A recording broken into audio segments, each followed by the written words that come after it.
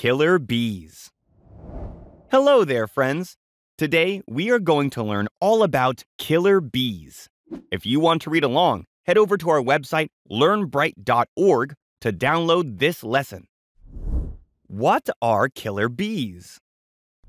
Killer bees, also known as Africanized honeybees, look similar to regular honeybees. They are small and have yellow and black stripes on their bodies.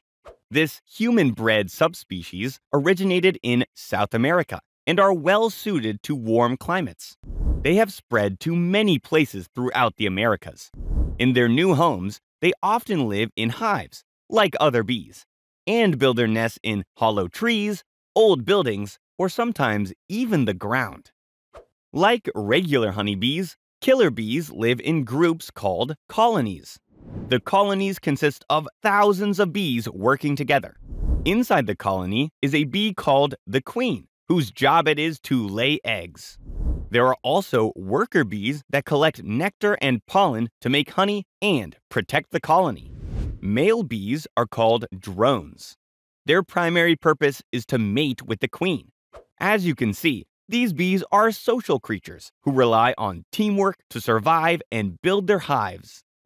Killer bees take good care of their young just as other bees do. The queen bee lays eggs in the hive, and the worker bees feed and protect the developing baby bees, called larvae. Once the larvae grow, they pupate and eventually become adult bees. The colony works together to ensure the young bees are safe and have enough food to grow. This cooperative parenting helps the colony thrive and continue to produce more offspring, ensuring the survival of their species. What do killer bees eat?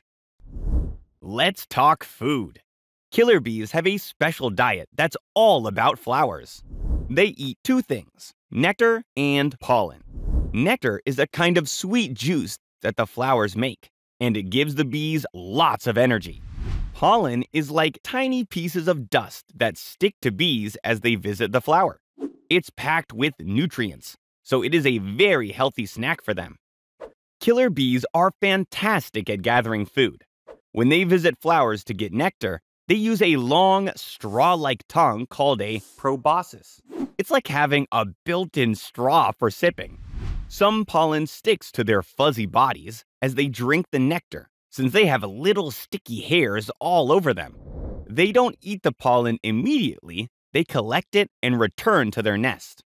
Moving pollen from flower to flower is how they help plants make seeds and fruits, while simultaneously getting their food. Other interesting facts. Why are killer bees also called Africanized honeybees? It is because the ancestors from which they get their aggression are from Africa. African honeybees are an especially hostile species. Africanized honeybees, though, actually have a mix of both African and European bee genes. They are known for their adaptability to hot climates and their ability to thrive in different environments. Those traits make them attractive to scientists who want to study how animals adapt to new homes. Scientists gave these insects the nickname killer bees because of their aggressive behavior when it comes to defending their nests, and because killer bees have killed some humans. They are famous for being fast flyers and quick to protect their nests. When threatened, they form a swarm and chase away the intruders. Scientists call this behavior aggressive defense. It's like having a neighborhood watch that's always on high alert.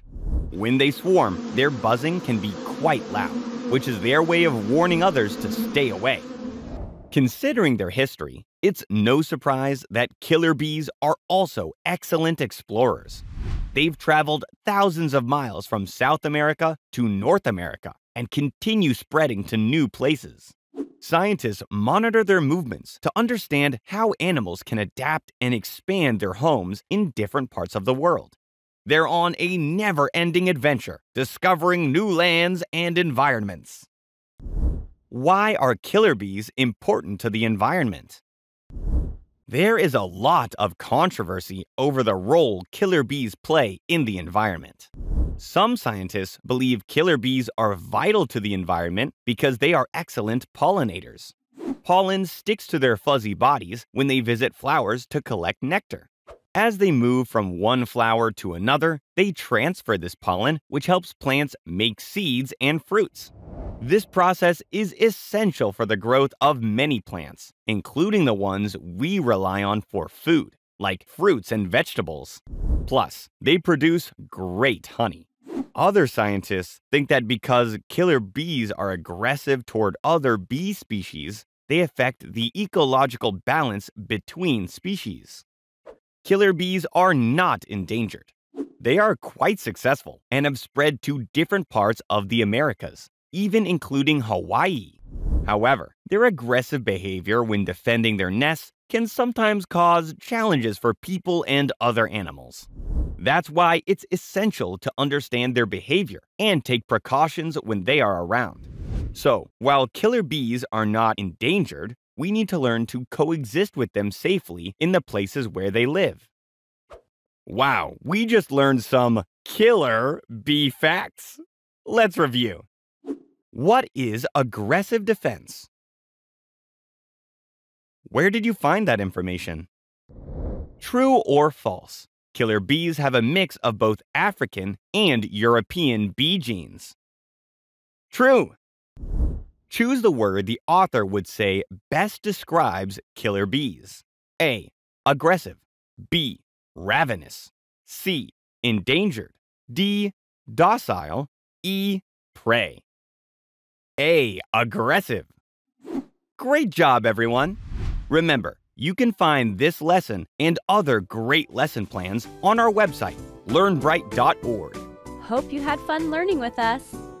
Visit us at learnbright.org for thousands of free resources and turnkey solutions for teachers and homeschoolers.